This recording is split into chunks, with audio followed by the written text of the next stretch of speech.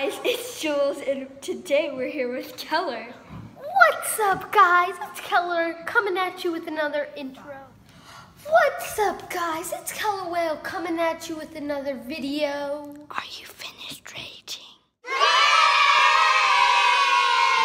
So today we are going to be making Play-Doh, and she will read you the recipe. You will need 2 cups flour, 1 cup salt, 2 cups water, 1 tablespoon vegetable oil, 4 teaspoons cream of tartar, but we will be using white vinegar, But and you have food to coloring. put like, what is it? Like White- for every half teaspoon that you use, you need a tablespoon of white vinegar. Okay. First, we will need the flour. Next, we will need 1 cup of salt. Next, we will be adding in 2 cups of water. We'll be adding 1 tablespoon of vegetable oil next. We'll need 8 teaspoons of distilled white vinegar. Stir.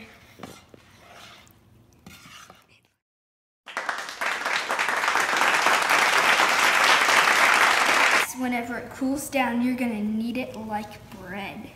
So our dough looks pretty good. We've been kneading it for about 5 minutes. Hot potatoes, hot tamales, hot potatoes. I don't know why we thought it was High School Musical.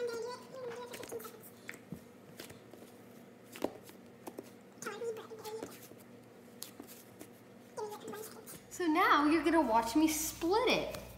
Gotta roll it into a nice fat ball. Very talented. Okay, roll it. You can split it into as many pieces as you want to. But we're splitting it into thirds. Because we only have 3 dimes.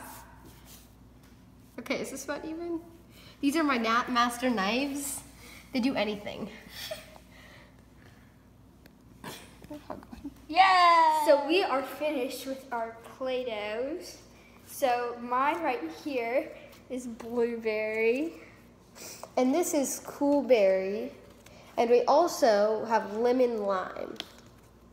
So I hope you all enjoyed, and see you next time. Bye!